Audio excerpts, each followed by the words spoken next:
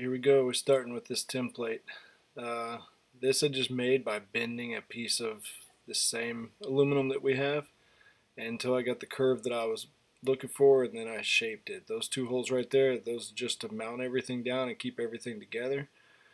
And as you can see here, I used a backer or a board to mount everything to. Drilled me two holes right here in the that way everything would be in the same place. Now we're using our scrap board.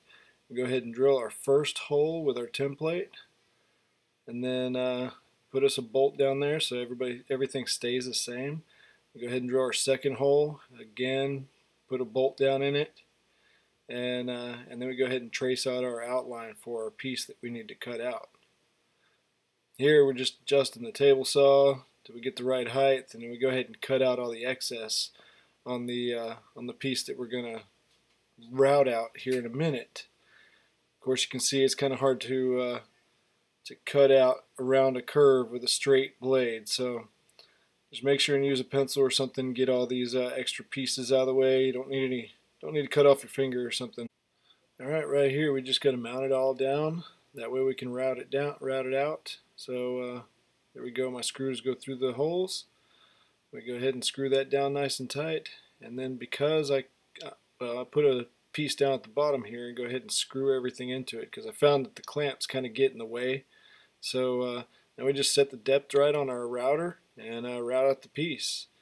That's got a roller bearing on there, so it's actually going on the template, so that as long as I do this, all of them should be the same. Now we just got to unscrew everything and take it all apart. And here you go. This is all of them finished. I've got my, 9 pieces all together. Now we just got to figure out how long the curve is on here, because that's what we're going to actually mount the metal to. So we're just rolling it out here, make a rough estimate mark, and go ahead and measure it out. It comes out to be about 15.5. So just remember that. Here we measure the metal, and I believe it came out to 118 inches. Alright, so we got our 118 inches, and we need 3 pieces. So we take that, divide it by 3, comes out to be about 39 inches. So we're going to go ahead and round that till we get to 36 inches or 3 feet. So we got 3 pieces times 3 feet. So take that. Now we got to go and measure the width of the what we need. It says 20 inches is how wide it is. We only need 15.5, so that'll work. We'll go ahead and square off the end of this because it wasn't straight to begin with, and just scoring it here with a knife. Take it after that and just start to bend it till it gives a little bit, and once it starts to give pretty well, then you go ahead and just snap it off. Go ahead and measure out the 36 inches or 3 feet that we need, and mark it, square it off, go ahead and score it, and then we just take it and bend it up until, like we just did with the other end. Just bend it up until it starts to give, and once it gives, then you can go ahead and snap that piece as well. So then we have our 3 feet. After that, we got to go and do the 15.5 inches, which is great because this thing is kind of, I don't know what's going on with the end of it, but you can see it's kind of mangled up. It's corroding or something. So we're going to take off that bad place. So alright, so you can see an array of screws here. Basically, I'm using scrap screws, things that I've taken apart out of everything else, and I figured it up, and I'll show you in a second how I figured up how many I needed and kind of template off onto each piece so I could see where to put them. But I realized I needed 9 screws per each of these wooden pieces. So, and then I wanted all the screws to be in the same place since they're all different. I needed to make sure everything was balanced right. So everything's going to be in the same place. So I figured 9 screws needed to go in each spot as long as they were the same. you know, so that all three on one piece in one area would be the same, then it should work out and balance it. You can see this right here. This is the shortest screw that I'll need because I don't have much wood to work with there. So that would be my first screw there. And so my first screw is the shortest. Everything else doesn't really matter. I just need to make sure that one is nice and short so that I don't go over with it. So anyway, here's where how I marked off each of these. I just take this band right here. This is just some strapping material. I bent it over on one side so that I could kind of hook it around the end of this.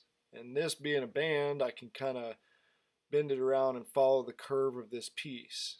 It's already got some holes that are equally spaced along the way, so I bent it around there and then marked the holes that I was actually going to use so that I could use that as my template for all my pieces to see where things are going to be. Now, because this is wider than the piece of wood, that so whenever I mark these holes here, it's not going to be centered on the piece of wood, but it's going to be in the right place. So once I mark the holes here, then I can go back and measure the piece of wood and then put a mark for the center on that line. So that's where I got everything going, and that's where I'd be drilling at that point. So here we go, marking the holes. I'm going to go through and once it's all marked, then I just had to go through and drill it all out.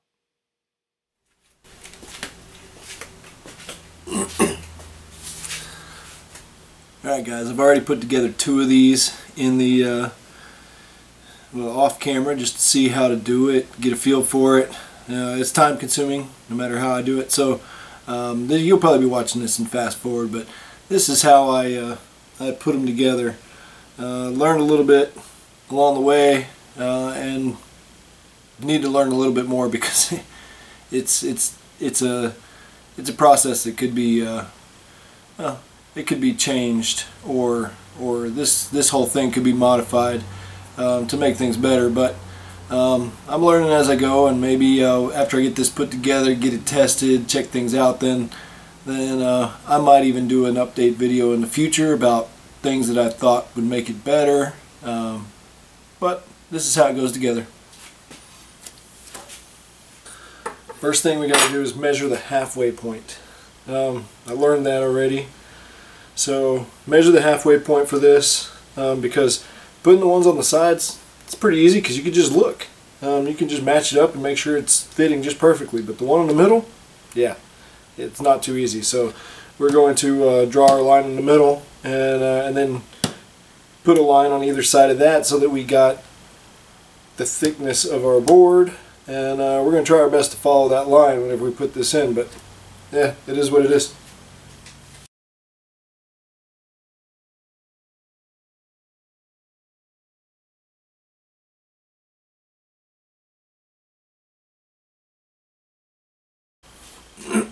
There we go. There's where our center one's going to go. So now just watch and see how slowly this goes together.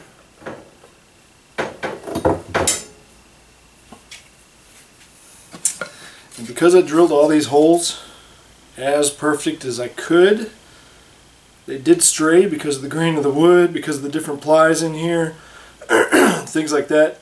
They're not perfect. They're not perfectly straight. They're not perfectly in the right places, things like that. So I am actually going to drill each of the holes on this to match the holes on each piece here. Kind of difficult. I'm going to start out with this one. This is the one that's solid wood, and because I've got the other two with this on the bottom and I want to keep the weight balanced out basically roughly the same, I'm going to use this one on the bottom here as well. So basically just line it up with the edge, drill our first hole, put a screw in. Again, I've got all the screws. All the screws here. They're in the exact order, roughly. Because I believe this one here on all the other ones is actually the last one I put in. So I'm going to start off with this one. work my way through and put all these in. That way they'll be in the exact same place as they were on the other ones, because these are all different size screws and I want to make sure they're as balanced as they can be.